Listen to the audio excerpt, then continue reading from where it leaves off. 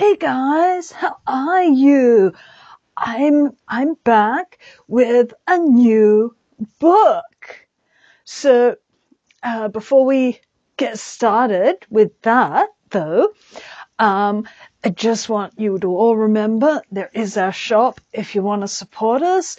We have books, we have writing services, and on our Redbubble shop, we have a whole load of really cool and funky things, and, check it out. Also, if you enjoy our stuff, please like, subscribe, share it with friends, leave a comment. We love seeing comments, love talking to people. So, yeah, if that moves you, whatever your vibe is, man. So, talking about vibes, boy, we have something. This week, we are talking about the Little Yellow Book. The Little Yellow Book, we're talking about Yoko Ono's book, Grapefruit, initially from 1964, or this is the 1971 reprint that was done, though this one isn't a 1971 copy. This is the current incarnation of Grapefruit, the Little Yellow Book by Yoko Ono. So, where do we start?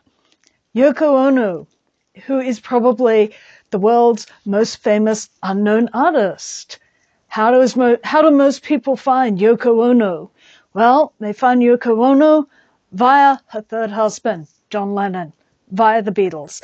Most people who know Yoko know her because they started out as Beatles fans, and she's part of the story. Whether she likes it or not, whether it's intentional or not, it is almost impossible to talk about Yoko Ono without mentioning her third and final husband, because she hasn't remarried.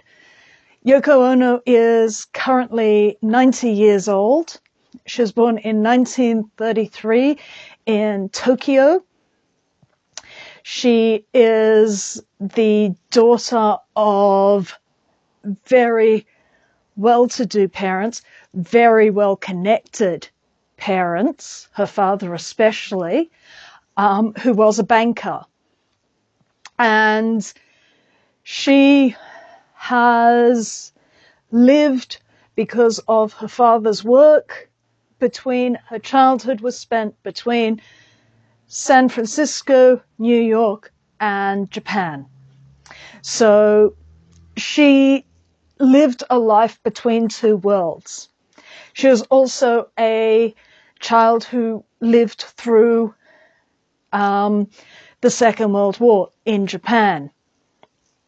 So she is, unlike most of the war baby 60s rock musicians who were born during the Second World War, she was a child in war. She understood what it was like to be one of those civilians, unarmed civilians, children whose whole world is changing and dangerous around them, and having the powerlessness of a child. So that has significantly informed her outlook and her actions in the world. So, as a young woman, her family had moved to New York, and she became involved in Fluxus, which was the New York avant-garde, very edge art scene at that time. So this was a major art movement, but not in terms of it was at the edge, and then other people borrowed from that and made more commercially accessible works. Grapefruit dates from this time. Now, this is not like what the original Grapefruit was. The original Grapefruit was published in a run of 500 copies. It was a very cheap, self-published piece, and it was printed in Japan when she and her then husband Tony Cox were living in Japan, and she took it with her when they returned to New York. So it was an obscure conceptual art book. The 1971 edition, which this is a reproduction of, a second printing of, is an expanded edition. This has all the original Grapefruit material plus more that was done subsequently. So it is an expanded edition. This one also has an introduction, as the 71 one did, by John Lennon, who is the reason why this obscure book by an extraordinarily obscure artist was picked up by a major publishing house. Okay? Yoko Ono is an artist. Yoko Ono is actually an incredibly well-trained, very intelligent, very shrewd business person. But her third husband's celebrity meant that she is known by far, far more people than she would ever have garnered attention from. So I think anybody who has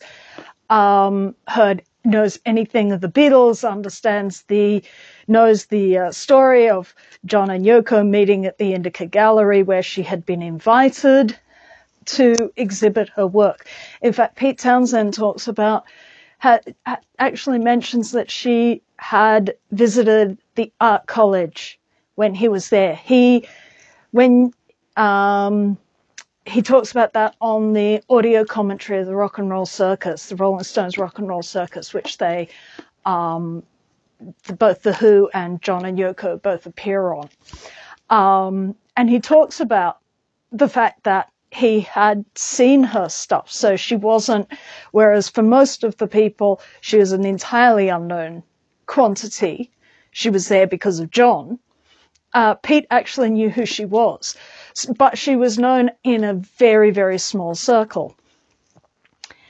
Part of the thing with Yoko is she's Japanese. I know that sounds really, really obvious, but understanding her work means to understand what her influences are. So, what is this book? She's a conceptual artist, but this book isn't just a collection of ideas in terms of conceptual art. They are conceptual art filtered through her lens, and her lens is Japanese.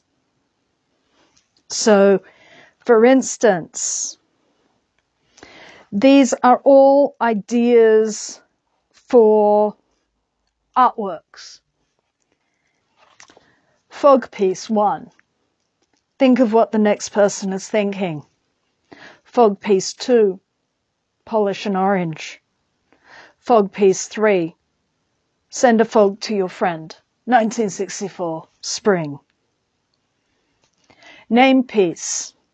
Change your name by the period of your age, by the year, by the day, by occasions, by the color of your dress. 1964, spring. That's the nature of these. These are not practical things. There are some things that you could do. For instance, map piece. draw a map to get lost.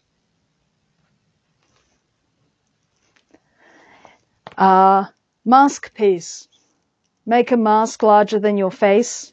Polish the mask every day. In the morning, wash the mask instead of your face. When somebody wants to kiss you, let the person kiss the mask instead.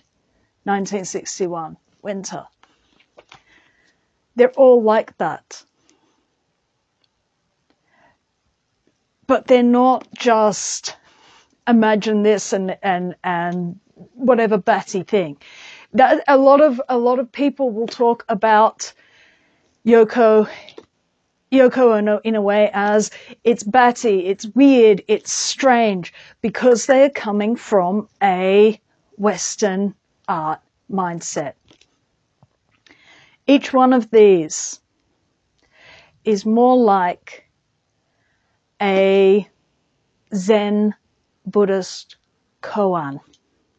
Those paradoxical riddles that are used within Zen Buddhism to help train out of the analytical mind. They have a tradition inside Japanese culture. In fact, that mask piece seems particularly prescient for anybody who is living within a culture or a worldview that is not natural or native to them. How many of us in our everyday lives wear a mask? How many of us put on a performance? How many of us find ourselves trapped in a performative image of ourselves that we then have trouble taking off, that doesn't reflect an authenticity? If you look at things created by the neurodivergent, especially the autistic community, masking is actually a thing done very with great awareness by autistic people to make non-autistic people feel more comfortable, to fit in, and it causes enormous psychic damage. How much did the young Yoko Ono have to mask in America?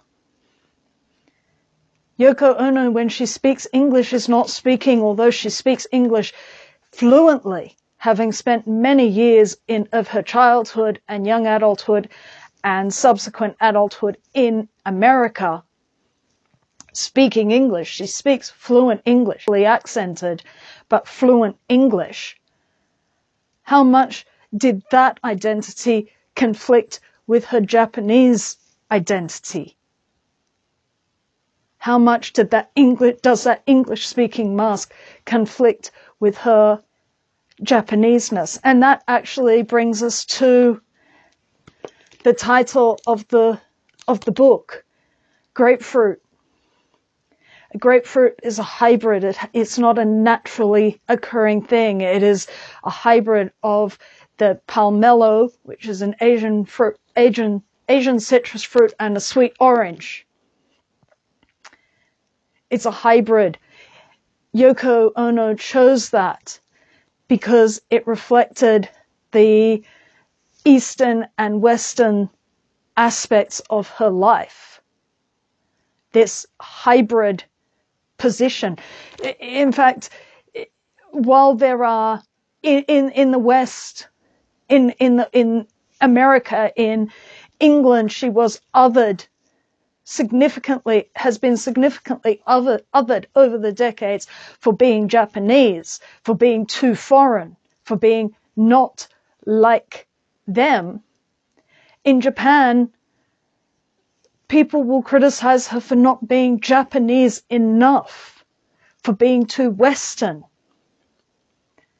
So the paradox, she is a paradox in her own life. The art pieces are paradoxes. approaching, and this is what you have to realize when you approach Yoko Ono's work.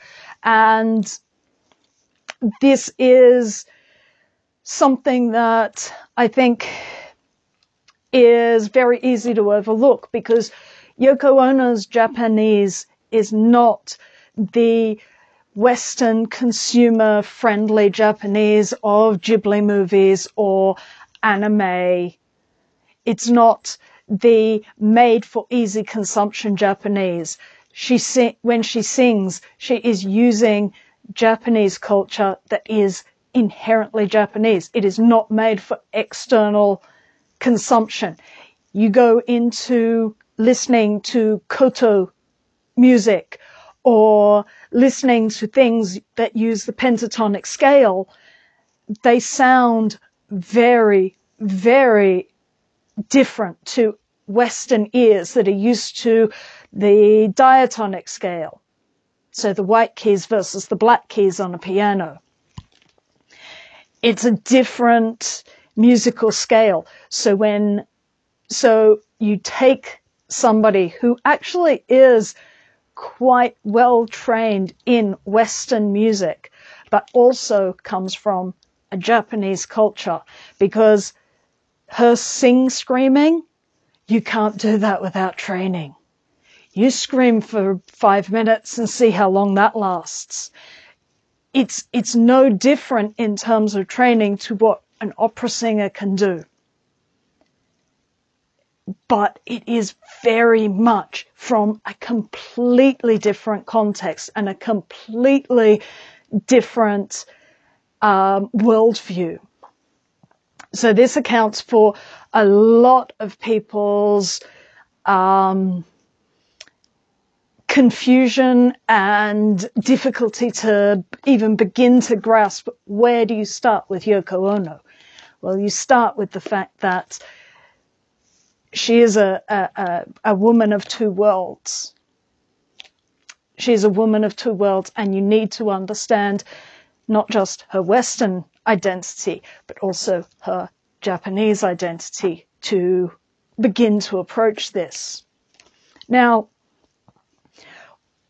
one thing that is not in this book, because it was subsequent to this, but it is within her conceptual art pieces, is the 1971 billboards, which have enormous resonance now, just as they had in the early 1970s, when the war was Vietnam and John and Yoko took out billboard space saying, "War is over if you want it." Yoko Ono, since the late 60s and the honeymoon bed-in 1969 in Amsterdam and then later on in Montreal, has been an advocate for peace. This child who grew up and knew war in her own country, knew war, knew hate, understood what it was to be a defenseless person in the middle of a conflict, has spent decades of her life, 6 decades of her life, nearly 6 decades of her life, as a peace activist. And that statement, "War is over if you want it," is very much a statement that goes with Grapefruit. It's very much a statement that is a koan. If you want it, it can be over. And that is what I would like to leave you with, to contemplate. Because I think that is the point of this book. It is the kind of book that you can pick in and out and dip. You don't have to read this thing cover to cover. It's more of a open it up, look at it. I would encourage you to look into the work of Yoko Ono, because independent of her third husband, she's a fascinating person. And more to the point, at this time, especially since we're moving towards the Christmas season, be a good time to think about the fact that war is over if you want it. So that's Grapefruit, Yoko Ono. Keep the comments respectful, and I'll see you again next time. Peace and love, guys. Peace and love. If you would like to support this channel, come across to the Black Cockie Press website, www.blackcockiepress.com.au, where you will find books and other writing services to help with your writing.